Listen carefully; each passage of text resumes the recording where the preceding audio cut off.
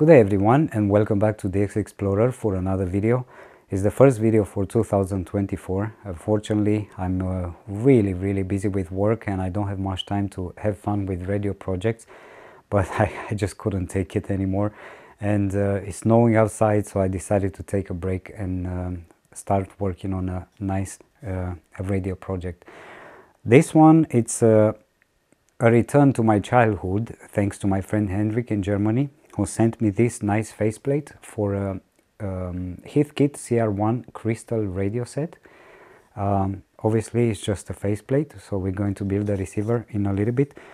I'm going to call this one the friendship receiver, just because most of the components that I have are actually components that I received from friends from all around the place, and I think it's fantastic. So this one is going to be a nice memory that I'm going to keep here on the shelf for the future. The only thing that I don't have right now is a nice wooden box. I want to build a custom wooden box for this one, but I want oak tree wood, and I need it to be 5 millimeters thick, and I could not find that one so far, so I'm going to postpone this one until I have the materials that I need, because yeah, if I build something that will last a long time, I want it to be so beautiful as well. So anyway, really simple project. Somehow I'm returning into the past, into vintage projects, really simple projects, just for a while. I wanted to post this one for the Christmas holidays, but unfortunately I did not have the time to work on this, and also I was missing some components. So now I finally have everything, so we're going to start working on this. And of course, because it's called the friendship receiver, I cannot forget the people that are behind my videos, and I have to say thank you to them. It's my friends at PCBWay. If you want to build beautiful homebrew projects, choose PCBWay. With excellent PCB prototyping services, all you have to do is to open your account on PCBWay, use the software of your choice to design your PCB board, upload the Gerber files, and place your order. Soon you will receive your professional and great quality PCB boards for your projects. PCBWay also offers PCB assembly services, SMD stencils, CNC, 3D printing, and even more. PCBWay is the way. A lot of parts are from friends. So the germanium die is from my friend Andre, Yankee Oscar 6 Tango Juliet Juliet. He gave me a couple of them so I can play around with simple projects like this. The high impedance crystal headphone, and I have these two knobs, which I wish they were bigger, but it's the only thing that I have right now, so I'm going to use this one. These are from me. Also, these two, the connectors, are from an old Radio Shack components kit that I received from a friend while I was still living in US, and I still have a couple of components from that kit, so I'm still using them. These two switches are from me, just so I can switch in and out capacitance. The audio jack connector is also from me. Unfortunately, it's a stereo one, but I'm going to wire it as mono. Unfortunately, I do not have vintage components except the two variable capacitors. Everything else is brand new. For these two, I have to say a big thank you to my friend Adi Pascu. He's an owner of a really small business, a small shop in Brasov. He's selling components, and he gifted me one variable capacitor right before the holidays, and I was planning to use it for my first vacuum tube receiver, but unfortunately I decided to build this one first, just because I still searched for a couple of parts for that one, and I needed, in order to build this receiver, this particular Heathkit CR-1 Crystal set, I needed two identical variable capacitors. And he started searching for this one at, I believe it was like 1 AM, and he wrote me at 4 AM you can go at the store and pick up the capacitor. And yeah, big thank you. I very much appreciate this, and they were both gifts from him for me, so I have to say a big thank you. Now the only problem for me right now is how I'm going to fix the capacitors on the faceplate, because right now I still I don't have an idea of how I'm going to do that. but I guess I'll figure out in a little bit. Anyway, I'll do this off camera just so I'm not going to waste your time, and probably I'm going to put together everything else, and we'll just come back later on to do the wiring and everything else that is needed. So I managed to install all the hardware on the faceplate, and of course also the variable capacitors. With these ones I had a little bit of a headache trying to figure out how to install them. They do come with holes specially designed for the capacitor to be installed on a faceplate, but the problem was that the holes would be outside of the knob and they would look quite ugly, so I didn't want that. So what I ended up doing is I drilled 3 holes over here, and I'll show you another variable capacitor as an example so I don't have to take those off. It's this thing over here that's holding the axis for the gears. These capacitors, they have 3 different screws. Initially I thought about removing all 3 of them, but then I realized that if I remove all 3 of them the axis will come off, and I didn't want that, so I left 1 screw and I ended up only using 2 of the holes that I drilled. So that's how I fixed the issue, just in case you're thinking about building the same thing and you have similar capacitors. Now the only other issue that I have is that the axes are way too long, so I'm going to end up cutting them a little bit shorter, just so the knob will be closer to the faceplate. Okay, so the receiver is almost finished. On the screen you can see the original schematic provided by Heathkit. The only difference between the original version and my version is that I'm not using a rotary switch to switch in additional capacitance. I'm actually using these 2 separate switches that are on the front panel. So if I'm going over here, and of course I did not have silver mica capacitors, I just used some regular ceramic capacitors, vintage ones. But probably later on, if I see that it's not very stable in frequency, I will replace this with silver mica. For now it's going to be okay. Now I'm only using half of each variable capacitor, and this half has 330 picofarads in capacity, same over here, just because I'm trying to stick as close as possible to the original. And if I would put both of them together, then I would get around 660 picofarads from each. So I'm going to stick to 330, and each additional capacitor has 320 picofarads.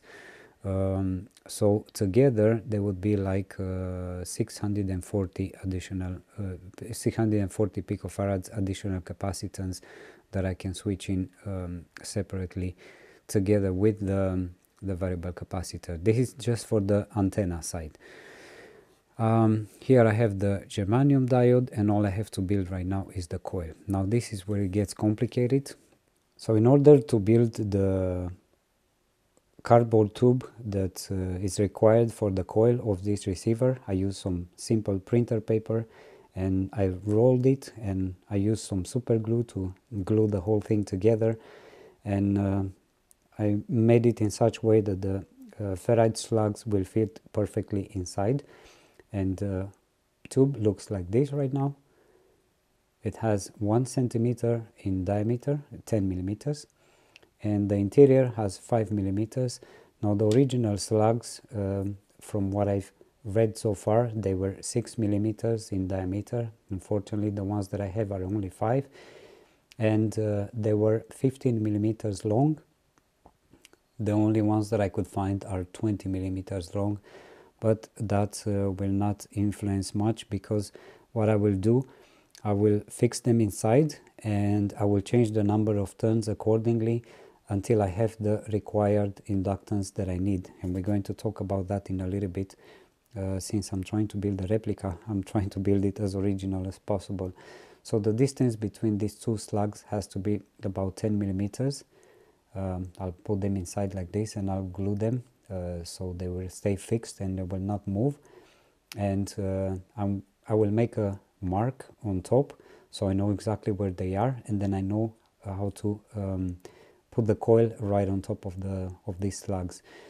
Now the difference between the original coil, which apparently I couldn't find any information about except other people's replicas, I will have to calculate the resonance circuit that I want using the capacitance that I have. So in my case it's 330 picofarads is the maximum, and the 18 picofarads is the minimum value of the variable capacitor that I have. So I would say that probably with the value that I have and about 280 microhenries for the tuning coil, I would get somewhere between approximately from 500 kilohertz up to probably somewhere around 2 megahertz. We'll see. I will have to do some calculations, but that's out of my head right away. And then I will have to do another calculations for the antenna coil, which is going to be a little bigger in inductance, as far as I've seen from what I read in other blog articles. When I'm going to read the blog, write the blog article for this receiver, I will put a link to all the other links, other blog articles written by other people, where I could find some information, and it helped me figure out the way this works. So I don't know how exact I can be with this, but the coil seems to be the most important part in building this receiver. That's why I left it at the end, because it's very detailed information. So what I'm going to do now, first I'm going to fix these slugs inside, then I will build the coils, and I'll show you at the end how they look like, and the calculations that I end up doing and the number of turns that I used, even though I don't think I can be so perfect, because I'm going to use this kind of wire from an old antenna. The original wire, it was about, I believe it was like 12 very thin wires like this one, but they were twisted together, and usually that equals to a 0.4 millimeters regular copper wire. But this is the Litz wire used for radio frequency, usually for the coils. This is the thin one, the thin version, so I'm going to use this one, and we'll see how many turns I need. But because I cannot do them perfectly one on top of each other, it will have to be a lot of guesswork and a lot of measurements in order to get the inductance that I need. And as long as I have the inductance that I need, it doesn't matter how the coil looks like, because I'll be able to tune between the frequencies that I want. The problem will be the antenna coil, because and this one as well, it has to be it has to have how do you call this, a tap. And usually when building these coils for simple receivers like this, the tap should be about 20% from the number of turns, the total number of turns. Well, I don't know which the number of turns is the total until I build it and I measure the inductance and I know, and then I'll probably have to remove all the turns, calculate that 20%, and then do the tap this way and remake the coil again with the total number of turns, remeasure the inductance and make sure that I have the right inductance, and then I can carry on and do the antenna coil. So it's going to be a bit tricky, but I hope I can succeed. We'll see. Let me finish this, and then I'll get back to you with the finished coil and a couple of more details. But I hope this will help you to have a successful receiver project as close as possible to the original Heathkit CR-1 Crystal Radio. Okay, so after a lot of time spent trying to build this coil, I glue the slugs inside at the right distance. I have another paper tube inside, which is 1 centimeter long, it's 10 millimeters, between these two coils, so it will keep the slugs on equal distance. And I have like this. This is the antenna coil, and I don't know the number of turns, but I basically put as many turns until I reached the... I put many turns basically, and I ended up taking a lot of turns out. But I ended up with an inductance of 340 microhenries. And this is the tuning coil. This is the tap. The tuning coil has a total inductance of 280 microhenries, And for the top, basically I started the coil over here, I put 30 turns, I took the top out, and then I continue and I wound the coil until I reached 280 microhenries. And the reason I picked that specific inductance is because of the variable capacitor that I have. So I can tune between somewhere about 543 kilohertz up to 2.2 megahertz. So I should be able to cover a lot. We'll see how that works and if it works. About the antenna coil, from the article that I read, the coil that was described in that article was somewhere around 335 microhenries. I just used the round number, so I put 340. I don't know if I did good or bad. We'll see about that. Alright, so after 3 days of work, I finally finished this receiver. The only thing that I do not have right now, it's a special dedicated antenna for this kind of receivers. So basically I'm just going to connect it straight to my end-fed half wave, which is only resonating in theory from 80 meters up to 10 meters, but probably it would still pick up some signals and we get to hear something. So what I did, I soldered on the back a BNC connector, and I'm just going to connect the receiver straight into this one. Now probably it's going to be a little bit noisy just because I have my LED lights turned on. It's quite late in the evening, so it would be hard to film this without the lights. I placed the coil in its place. I found some interesting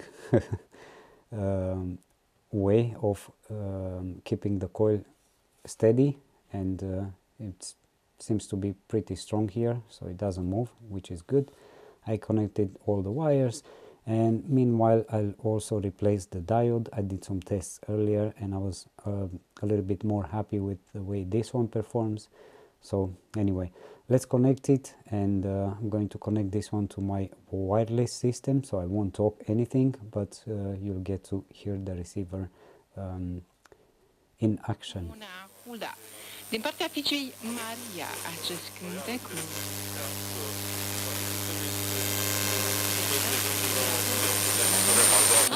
De atunci cele două se canibalizează în loc să adune aceste voturi. Asta nu înseamnă că nu există, iată, o populație, un sfert din populația României care are o atitudine, să-i spunem, radicală în ceea ce privește establishmentul de la București și partidele care sunt acum la guvernare și chiar o parte din partidele din opoziție, mă refer la USR și la UDMR.